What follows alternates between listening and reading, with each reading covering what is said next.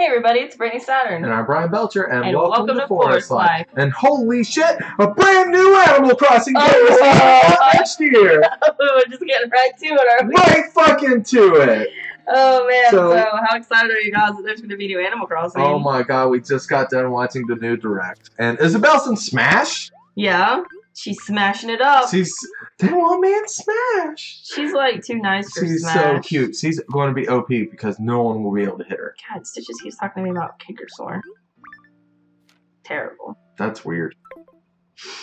But yeah, I'm super excited about it. I was not even, everyone was like... We didn't even watch it.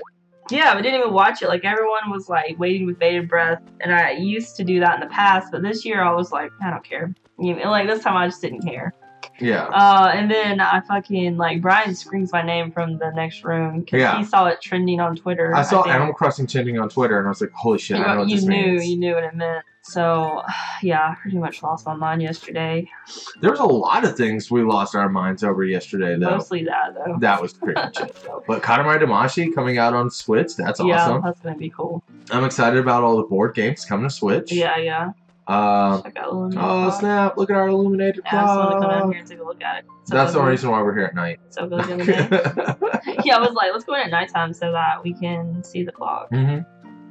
But yeah, it's super fucking awesome. I cannot wait. It was such a teaser trailer too. You see nothing about it. A big old teaser. So I really do hope that they're able to implement Happy Home Designer level of stuff with the Animal Crossing. Got our drinking fountain. But yeah, so Brittany and I are both relieved as well. So we didn't know.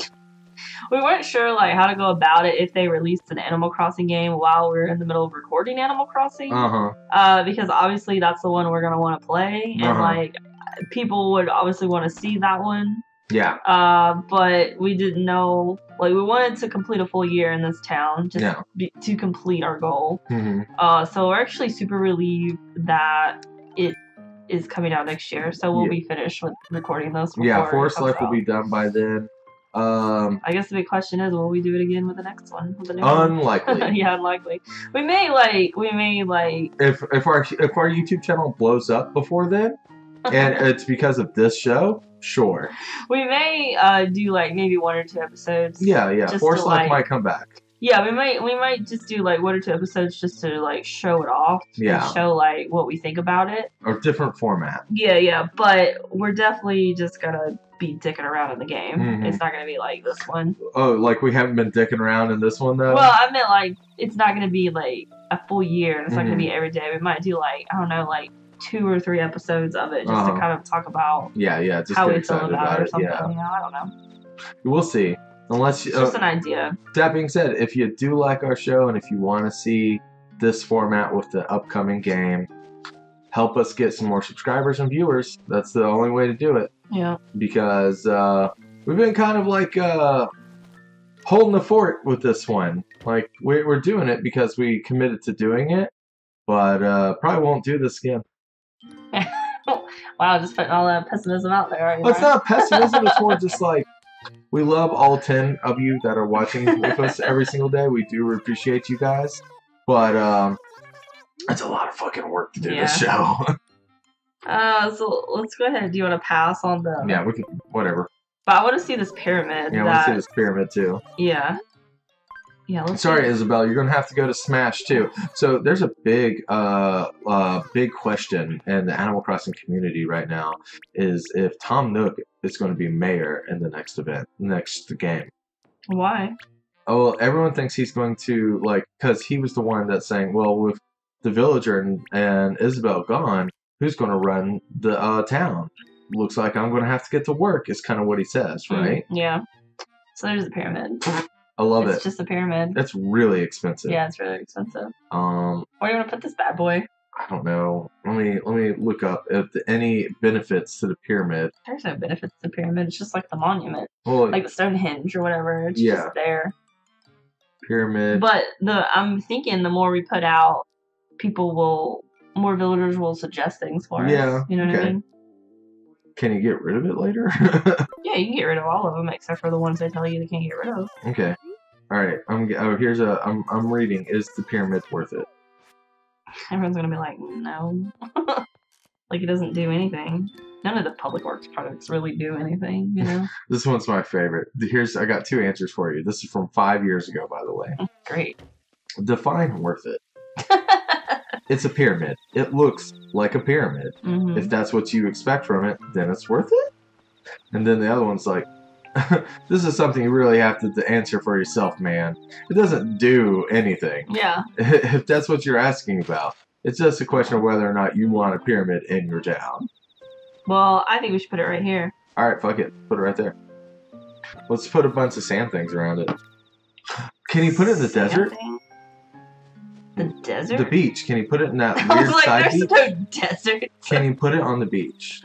Let's find out. Put it on the beach. I don't think you can put any public work projects on the beach. Let's find out. Because I've tried to put a picnic blanket down there before, and Isabel's like, what are you doing? Yeah, let's see if we can. Alright, if not, we'll put it beside Bengal's house. Okay, yeah. We'll snazz up Bengal's house, because Bengal's house yeah. has been kind of lacking. Yeah, put some orange stuff around it or something. Yeah. Some gold things. There you go. Yeah. Just golden fruit, you know. Golden fruit everywhere. I like it. I like this idea. And if you like this idea, guys, hit that subscribe button. We're going to do all the call to actions on this one. All the call to actions. But no, seriously, today... we got a whole bunch of national days, so I'm going to get right into it, guys. Every day's National Something Day, and today is no exception. I am so excited about Animal Crossing, and I don't know how to put it into national days right now. Sorry, guys. I'm like still in shock that it's even happening. I'm still waiting for them to come back and be like, just kidding. We're just kidding around. You're not going to go to the beach first? Oh. I want to see if it'll go there. Oh my god. Okay, well, I'm telling you it won't, but you don't trust me. Don't. I want you to show me. You said you would. And now you're all like, hey, you're not paying attention. Guess what, bitch? I am. No, do it the top beach. Well, it doesn't matter because... Yeah, she won't let us go to the beach at all, so I was trying to tell you. Damn. It's like we can't even go down there. Wow. That's a shame. Okay. So I tried to go down there with a picnic basket.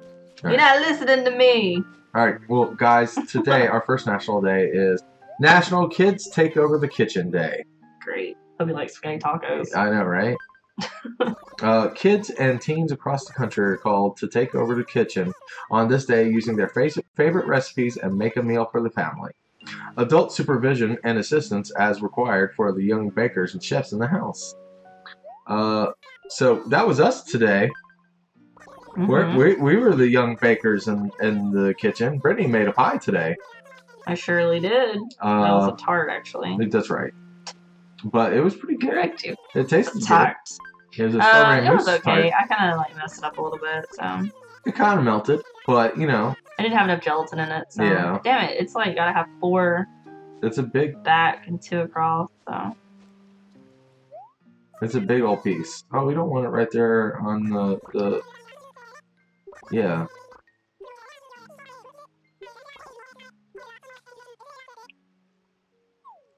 Alright. There's room right here, Isabel. Why are you fucking around with me? She said it has to be 4 spaces back, but... Look. 1. Uh-huh. I guess it can't. 2. There's 2.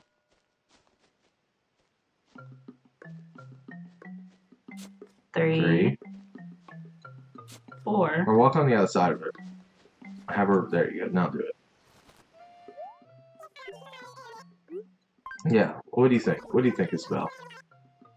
It says it's too close to the rock.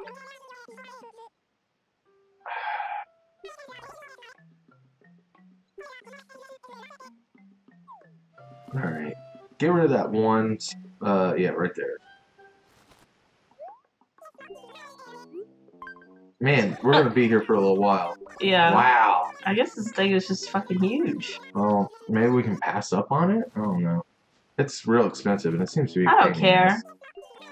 I don't want to get rid of that sunshine, though. The sunshine? The tangerine tree stump. You like the tangerine tree stump? I do. Alright, I'll look where I was coming with the stupid thing. Maybe the top? The top has got nothing right now. The top? Yeah, the top. Where your flowers are? Uh-huh. Those are all our flowers. Well, we can get rid of some. I have to get rid of some. Anyways, guys. Sorry, we're like super focused on this thing. Yeah. Today is also National Peanut Day. Peanut Day. That's right. Likely originating in South America around 3,500 years ago. This legume, I don't know how to pronounce that, legume, is not a nut. They grow underground like potatoes, and since they are an edible seed that forms in a pod, they belong to the family of Leguminosae. Do you like it right on the path like that? Wow. Should I move it over a little bit? I don't know. Is it directly on the path from the backside too? I don't think so. I think it's like one down. I'll move it over just a bit. Okay. Anywho, this belongs to the same family as peas and beans. And when it comes to plants packing protein power, peanuts provide a whopping 8 grams per ounce. More than any other nut according to the Peanut Institute. And remember, it's not a nut. Nuts grow on trees. So yeah, I learned something today. Nuts grow on trees. Nuts grow on trees. And the peanut's not a nut. And the peanut's not a nut. We just talked about that the other day. Yeah. On National Nut Day. That's right. No, it wasn't National Nut Day. It was pecan. When we started talking about it. No, it was the squirrel's birthday. So. Oh, that's right. Pecan. Pecan, that's right. Alright, well, here it is. Looking great. Uh-huh. Alright, so let's go get the money to pay for it. Alright. Well, guys, that's not it, though. Today is also National Uncle Sam Day. Uncle Sam Day. That's right. Sam Wilson, a meat maker, a meat packer. A meat maker. A meat maker. Look at that meat. He's making all that meat. The meat packer from New York supplied barrels of meat to soldiers during the War of 1812. To identify the meat for the shipment, Wilson prominently stamped U.S. on the barrels. It wasn't long before the soldiers dubbed the grub a delivery from Uncle Sam. As such nicknames tend to do, its popularity spread, and the first illustration of Uncle Sam is unlike the one we know today. Published by Harper's Weekly in 1861, the young government representative, a starred bandana on his head and wearing a striped vest, is depicted dividing up Virginia like a butcher. The image of Uncle Sam would take on many forms over the years, but credit is given to German-born illustrator and cartoonist Thomas Nash for developing the long-legged Uncle Sam with the starred top hat and striped pants, who is more like the one we know today. The Harper's Weekly political cartoonist took on many issues with his Uncle Sam character, including Bosch Tweed and Union recruitment and reconstruction. So yeah, Uncle Sam Day. That's weird. My favorite version of Uncle Sam is the one in that movie Across the Universe, where it's just like crushing the guy that's at like the Vietnam War.